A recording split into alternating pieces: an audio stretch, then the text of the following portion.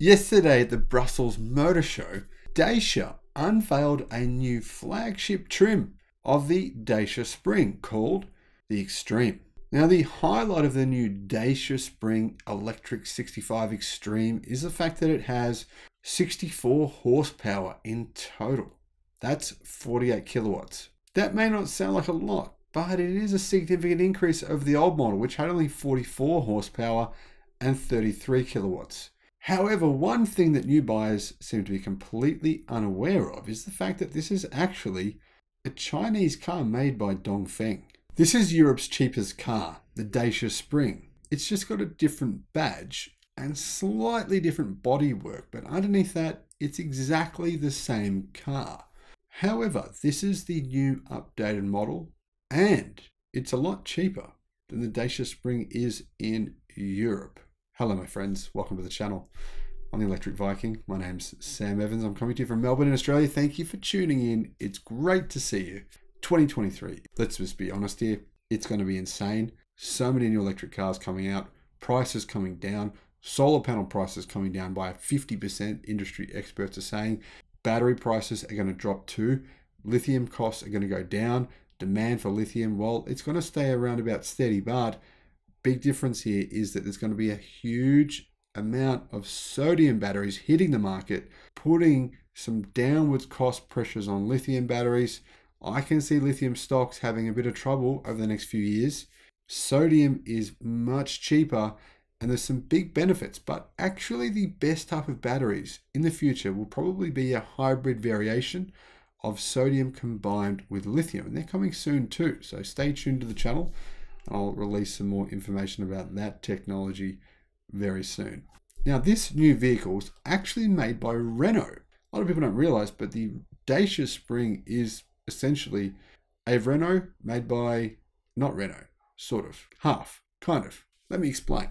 The new Dongfeng Nano box has been launched in China. Its price starts at $8,800 US, making it a bit of a bargain. I mean, this is a small crossover SUV, and it's actually a decent size. For this price, I think it's a no-brainer for a lot of people. I can see why they're buying it.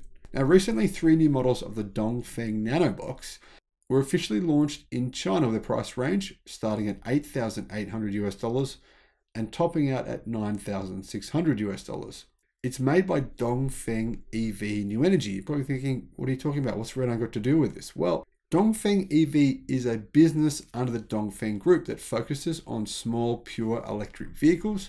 It's currently building a new platform for small electric cars that's going to reduce prices and be more efficient and lighter. In the next 5 years, Dongfeng EV will launch 3 to 5 new models covering SUVs and sedans. However, this car was originally developed by Renault in China, and it was called the Renault Kwid. The electric version is called the Renault City KZE, and this car is made in China by Dongfeng Renault.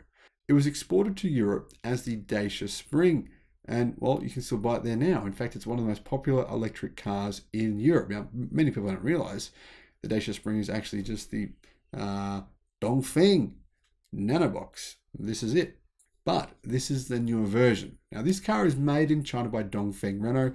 Dongfeng Renault is basically a joint venture between the Chinese company Dongfeng and Renault. So pretty much every automaker, except for Tesla, has a joint venture with a local Chinese car company where they both own 50% of the business and they split the profits. Now, unfortunately for Renault, in China, no one really knows who the company are. There's not really any interest in Renault's vehicles themselves. If you brand a vehicle Renault in China, well, it's pretty much like putting a death sentence on that car.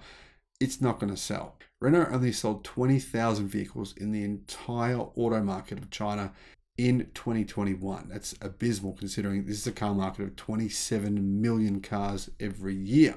And Renault CEO, as a result, Luca De Meo, looked outside of the company for help, pursuing a partnership with Geely Holding Group in order to help the company get traction in China.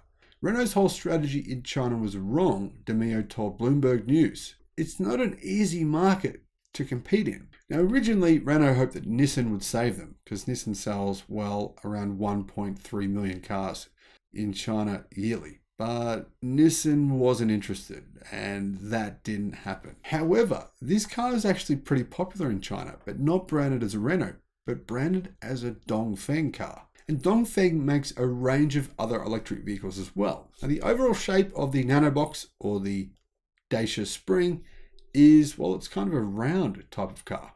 It's 3,732 millimeters long, 1,579 millimeters wide, and 1,515 millimeters tall.